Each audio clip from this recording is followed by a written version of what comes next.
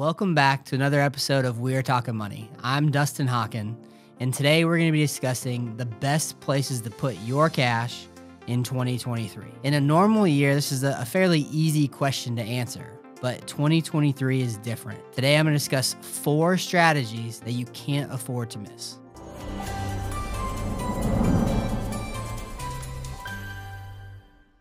More and more, I'm having this conversation with clients. I have all this cash, but what should I do with it? Most years, that's a fairly easy answer. Let's start to put the money to work throughout the course of the year using a dollar cost averaging strategy. For those of you that don't know what dollar cost averaging is, it's where you take a portion of the money and invest it at predetermined times in the market, regardless of what the market's doing, taking all emotion out of your decision. This could be monthly, quarterly, or even more frequent. The best example of this is your 401k. Every paycheck, you put money aside into your 401k to be invested in the market. That's dollar cost averaging, and it can be a great strategy. But what about this year? At the time of this video, it's mid-March 2023, and we at OmniStar believe that it's going to be a tough year in the market, and the market is currently overpriced. So what should we do? Here are the top 4 strategies for your cash for 2023. Before I begin, please subscribe to our YouTube channel. It really helps us grow our reach. It also helps you make better financial decisions because we release videos on interesting and relevant topics every week.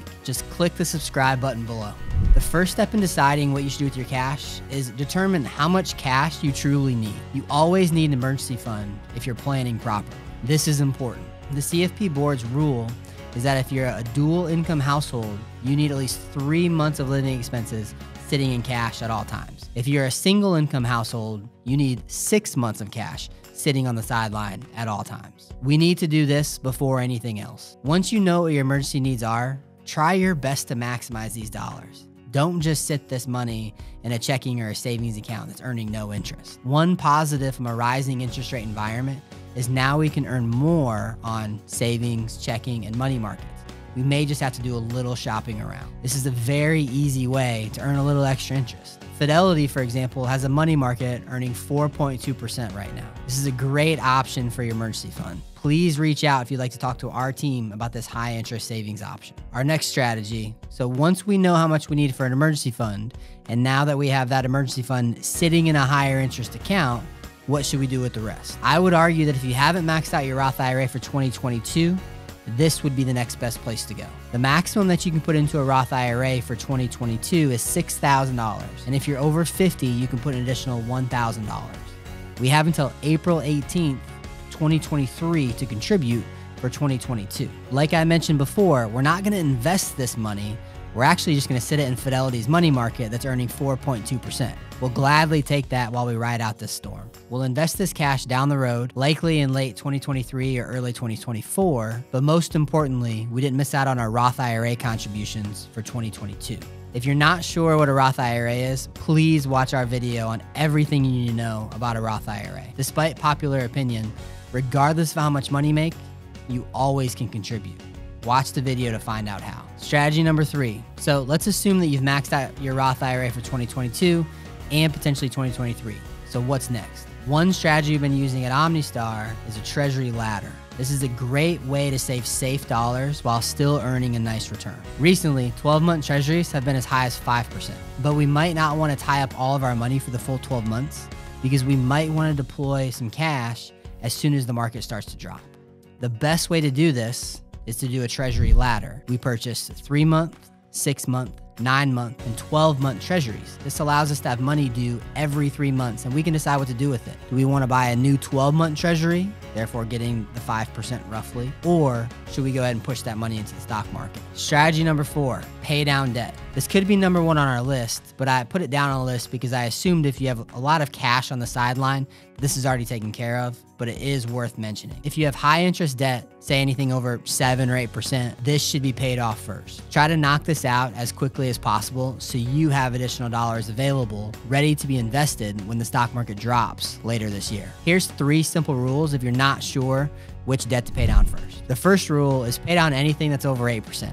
Simple. Second rule is pay off anything that you can't deduct. The third rule is to pay off anything that's used to purchase depreciating assets, such as credit cards. Maximizing your cash at a time like this may seem like a daunting task and you might not know where to turn, but help is out there. We hope this video has inspired you to take a closer look on how you're maximizing your cash position and taking advantage of current market opportunities. Remember, it's always a good idea to consult with your financial advisor before any financial decisions to ensure you're taking appropriate steps for your specific situation. If you have questions over your extra cash, the professionals here at OmniStar would be happy to help you plan for a brighter future. If you liked today's video, make sure to subscribe right now. We appreciate it, and it helps our channel grow, and it helps you stay better informed. Just click on the subscribe button below. You can also follow us on Facebook, Instagram, and LinkedIn, and of course our website, www.omnistarfinancial.com. Thank you for watching, and we'll see you next time on We're Talking Money. Thanks for joining us on We're Talking Money. Be sure to visit us at omnistarfinancial.com, where you can learn more about how we provide value to our clients. Subscribe to the show and our newsletters, and drop us a line with topic suggestions for upcoming shows. If you enjoyed the show, we would appreciate you passing it on to a friend and providing a rating on iTunes. This podcast is a publication of OmniStar Financial Group. The content is developed from sources believed to be reliable and accurate with all information. The information in this material is not intended as tax or legal advice and may not be used for the purpose of avoiding any federal tax penalties. Please consult legal or tax professionals for specific information regarding your individual situation. The opinions expressed and material provided are for general information and should not be considered a solicitation for the purchase or sale of any security or service provided by OmniStar. All expressions of opinion reflect that of the authors and are subject to change. Any distribution, use, or copying of this podcast, other than the intended recipients, is prohibited.